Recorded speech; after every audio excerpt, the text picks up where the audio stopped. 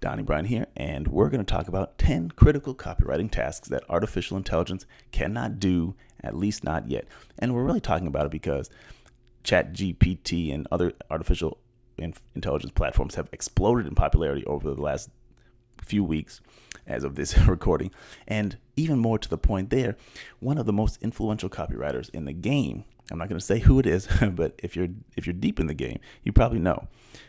But he predicted just a couple of weeks, maybe 2 weeks ago, that if he had to guess, he would say 80% of copywriters will be out of a job within 12 months. Is that true? You know, when he said it, people were nervous. Some people were nervous. A lot of people see the opportunity and they say, I'm going to be in that top 20%. But there is nerves. There's anxiety about that. And there's already some anxiety because there's a lot of capability that AI has. And for copywriters who are just starting, they're not sure about their own skills. They're not sure how they can stay competitive. They were nervous. And so I want to address this claim, this prediction, and say there's some truth to it. Because let's be honest, artificial intelligence can do a lot of things. It has access to all kinds of data. It can work really quickly. It can put all kinds of facts onto a page. And for simple copy tasks, somebody's going to give me a hard time about saying simple. But okay, so for many copywriting tasks, it can put copy on a page for you. Well-researched copy on a page for you. And even can add a little bit of color to it, a little bit of uniqueness. You can ask it to do special things. So there's a lot that it can do. And for that reason, a lot of copywriters will be out of jobs. I don't think it's anywhere near 80%. I think that's way over exaggerated. But here's the truth. I mean, some copywriters will be out of jobs, but only if they don't bring anything to the table other than the ability to put words on a page. Because again, AI can do that.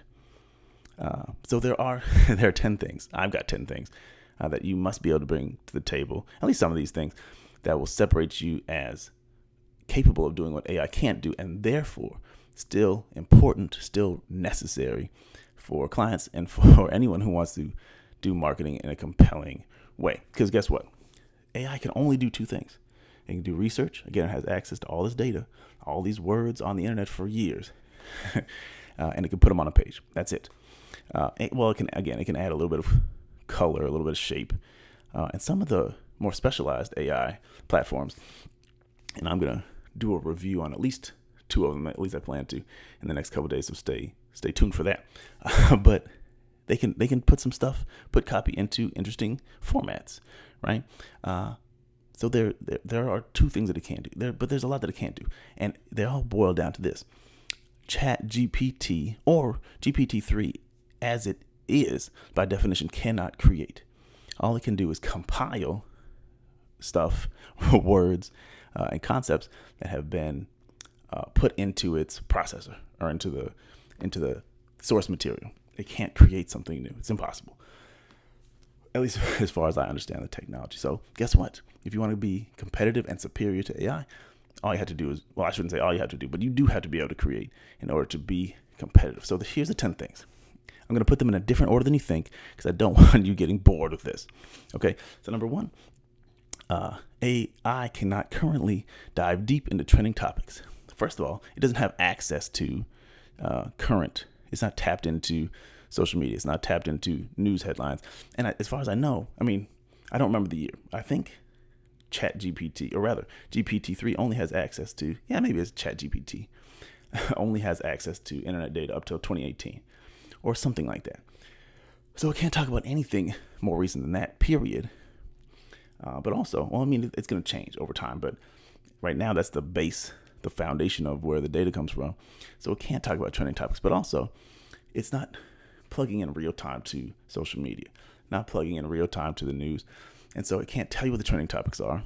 It can't tell you what the sentiment is about them. And it definitely can't tell you how those trending topics relate to your industry, relate to your business, relate to your opportunity. And so if you can do that, you automatically have an opportunity to outshine AI. So that's an important thing that you can bring to the table that AI cannot do. Why you need to still be, why clients still need you in this business. Number two, storytelling. I shouldn't have to dwell on this too long, right?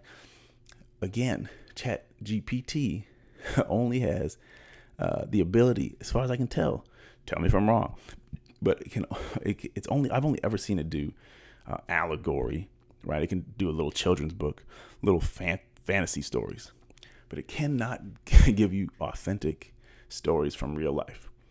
It cannot talk about, with any level of reality, any level of, true emotional content about, let's say, the birth of your child, or the struggles that lead up to the birth of a child. I'm sure the words are in there, and it may be able to access some of those words, but it cannot put that narrative together in a way that's compelling and human.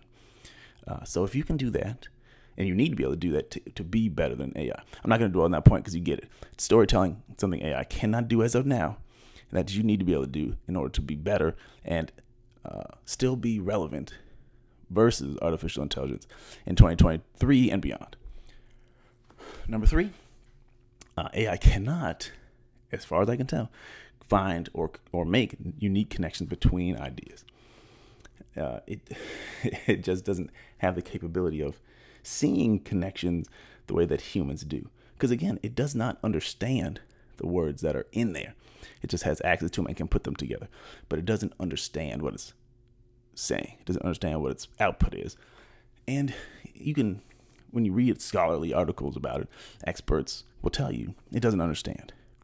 And so how is it going to find complex connections between disparate ideas? It can't do it. So for example, about 12 months ago, I wrote an email about predictions. So this ties a couple things together.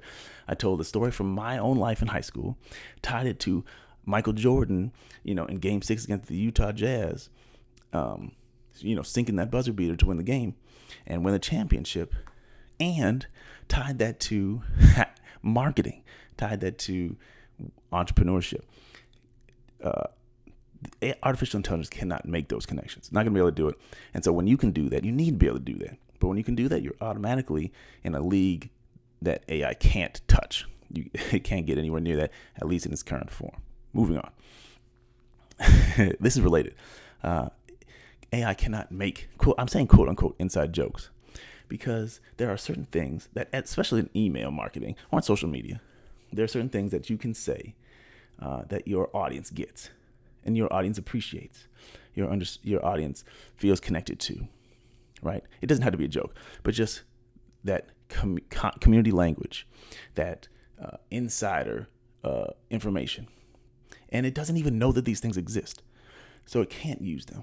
It cannot properly use, now it can use slang and stuff, and it will do that. But it doesn't know how to connect person to person. Like we can just, as a copywriter, you can say something that will resonate with your audience. And it's not about anything other than what you and I have in common as two humans. So by nature, AI can't do that. So if you can add that kind of personality, that kind of changing, effective, personable connection with words, you can do something that AI can't do. And so clients need to respect that and keep humans involved in order to add this stuff in. Now, I'll say this. Of course, humans can use AI and add these things in themselves, but that's why you still need to be around. Because even if businesses, organizations use AI, they still need human copywriters who know how to do these things effectively and consistently in order to add these important, essential components to the copy. Okay, so number 5, AI cannot leverage your unique assets. It just wouldn't know how to do it. So for example, if you have a proprietary methodology, you could put that in there, right? But it's not going to be able to know the nuances of that methodology. It's not going to know how that differs from what everyone else does. It's not going to know how your users or your potential users feel about your methodology versus somebody else's, or how the unique value, the unique benefit that comes from using your methodology solves problems for your audience. They can't know that. So it doesn't have that. Doesn't have that ability. Also, this is one thing. Testimonials. Now, it will even call for testimonials. Say, put a testimonial here, put a testimonial here. But if sometimes you get a testimonial and it becomes its own content, you know what I'm saying? If someone says something amazing in a testimonial, that can become an email by itself. It could become a blog post by itself. It could become anything, an ad. It doesn't know that. It's not going to know that. AI won't know that. But as a copywriter, going through these things, observing, absorbing, and analyzing, you're going to be able to say, this is worth talking about. This is worth highlighting. This is worth distributing, making sure people hear this. AI can't do that. So you have an advantage. Just by nature, you're going to be able to do this, whereas AI can't, in its current form, do anything like this. Number 6, I have not seen this. Tell me if I'm wrong now, but I have not seen AI write cohesive, compelling, and accurate long copy. Anything more than a few hundred words begins to fall apart. The pieces don't fit together, and the logic, the golden thread of logic, it has a hard time keeping it going through several hundred words. And you can argue that if you create different sections, I can do a couple hundred words at a time and stitch them together. Guess what? You need a copywriter who knows how to get those sections, the right sections from AI, and then how to stitch them together in a way that's cohesive, coherent, and compelling. And so you're still absolutely necessary where AI, even where AI is being used. Okay. Number 7, this is one of the ones I thought you'd find a little bit predictable. Somebody's going to say this. I don't know that anybody said some of the other things, but AI has no emotions. It's going to have a hard time targeting emotions intentionally and effectively. And I have yet to see real persuasion from AI. It can talk about benefits. It can highlight some things that may be attractive, but because it doesn't understand emotions, it doesn't understand motivation, and cannot understand those things. It's going to have a hard time doing real persuasion on a high level. And the more that you use it, it gets better as you use it, but the more that you use it, you'll find you don't get different outputs. You keep getting different versions of the same. And so rather than being effectively able to, target a particular pain point, target a particular fear, target a particular objection, be able to target a specific hope, it's not going to be able to do that. And so your ability to do that as a copywriter makes you better than AI, gives you an advantage over AI. Okay, we won't dwell on that point. 8. Now, I just want to mention objections, but AI can't anticipate the specific objections of your audience. It may know some general objections because it has all that data. What it doesn't know, I don't think it can know, the specific objections that your audience has. Unless, as you train it, if you keep talking about the same objections over and over again, probably you will learn. And in the future, future versions will probably get better at that. But when you introduce new information to your audience, you get new objections.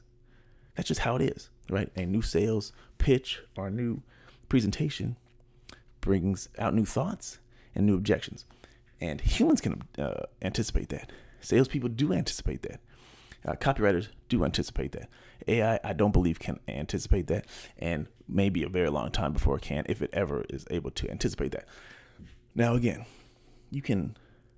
a real copywriter can go in, a human copywriter can go in and address these things in AI-generated copy. But that's why you got to be around, because the generic stuff that you get from AI needs to be spiced up and made specific, made accurate, made relevant to the task at hand. And so that's why you're still going to be essential for beyond 2023. Okay, number 9. I do not understand or do not believe AI can effectively know how to differentiate you from your peers. If you're both using the same, say there's 2 hamburger shops, whatever, hamburger restaurants, and you're both using ChatGPT to create copy, and you're talking about beef, you're talking about hamburgers, you're talking about low sodium, you're talking about whole grain buns. The output's going to be very similar.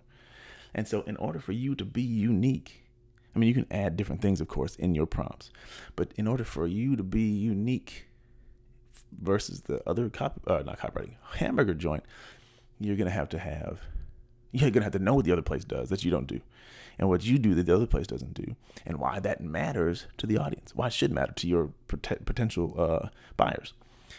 AI can't do that. And so, again, that's why you're going to be absolutely essential as an asset to marketing departments, for businesses, for as long as, I can't see a time when that will change. Number 10, AI cannot, somebody's going to say it. Somebody will say it. It can set some kinds of strategy, and you can program it to have sequences in mind and different things. Fine. And you can probably, with the right data inputs, get some sort of outputs. But in terms of real time, real world, agile marketing strategy, I don't see how AI can do it. Is it, how is it going to know,